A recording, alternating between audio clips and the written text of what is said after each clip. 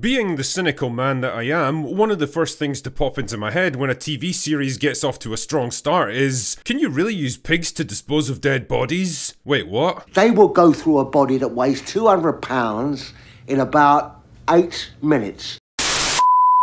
I mean, man, I really hope they don't fumble the ending with this one. Such was the case with The Penguin, a spin-off show about a periphery character from a Batman movie that I wasn't particularly enamoured with, featuring a protagonist that I didn't really care about. But wow, how wrong I was! The first couple of episodes drew me into the seedy underbelly of Gotham City right away, presenting a grounded and believable world of feuding mafia families, ruthless enforcers, corrupt officials, and rain-soaked urban decay. It was like a day out in Glasgow, really. And with us every step of the way was Oswald Cobb, a wannabe crime lord with aspirations for greatness, determined to claw his way to the top at any cost. The Penguin definitely had my attention, but would it manage to stick the landing, or would it ultimately crash and burn?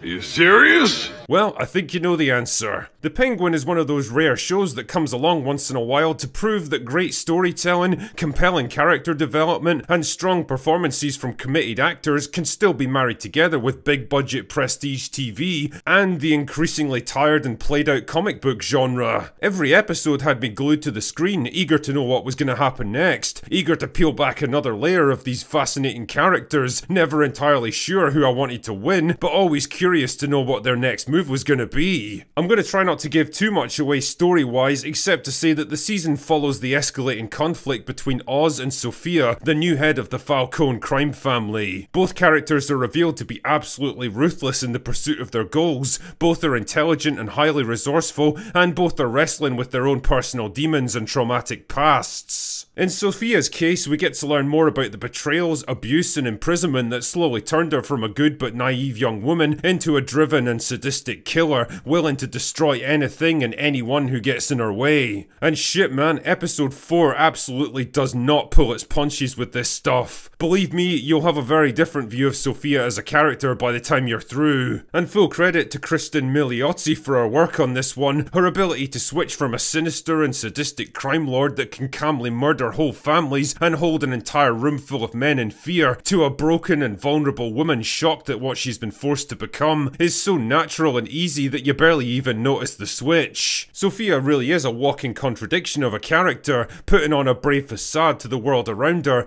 clawing her way to the top just so she can turn the whole system upside down, while quietly mourning the life and future that was stolen from her. Not only is she a more than worthy antagonist for Oz, but the more you come to know her, the more you realise she's not really the antagonist of this show at all. Speaking of Oz, good lord, this might be some of the best character work I've seen since Breaking Bad. Every time you think you've got Oz figured out, the show throws you a curveball that completely reshapes your understanding of who he is and what really matters to him. He's a man absolutely driven by his desire for respect and success, who desperately needs approval and admiration from others, and is willing to take insane risks and sacrifice anything to get it. Like at one point a bitter enemy keels over and dies from a heart attack right in the middle of beating the shit out of him, and instead of being relieved, Oz is actually pissed off because he got cheated out of the chance to gloat over him. His ability to improvise and think on his feet when the shit hits the fan saves his arse more times than I can count, but his cunning and ability to plan ahead and manipulate people allows him to play much stronger opponents off against each other so that he can take their place. And most importantly, he understands the psychology of the downtrodden because he's been one of them his whole life. The trusted henchman who doesn't get the respect he deserves, the second in command eager for his own shot at the crown, even the street thugs who just want a chance to make something of themselves. Once you know how to control and turn people like that to your purposes, you can take over an entire city.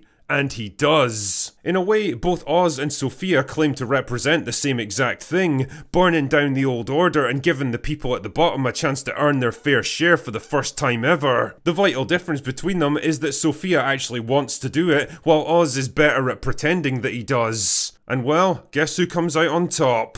And be under no illusions here, Oz is most definitely not a good guy. After spending most of the season subtly encouraging you to root for him with his limp and his ailing mother and his humble upbringing, the last couple of episodes completely turn the tables on you and show a very different side to the man you thought you knew. A man who's told so many lies about himself that even he's started to believe them. A man whose carefully constructed image of himself allows him to justify the most extreme brutality and gut-wrenching betrayals. A man who doesn't really care about anything or anyone except himself, and the final scene where he's achieved everything he ever wanted, despite enormous personal cost, really says it all. A different man might have been devastated by everything he had to sacrifice to get here, but Oz couldn't be happier because in the end, all that matters is his own success. Ironically, the very first scene of the show is also the most telling insight into his personality when he rashly guns down the new head of the Falcone family for insulting his dream of being respected and looked up to, knowing the problems it'll cause and the danger it'll put him in. But in that moment, he just doesn't care, because the thing he hates most of all is having his carefully constructed self-delusion threatened. It's a perfect example of the old saying,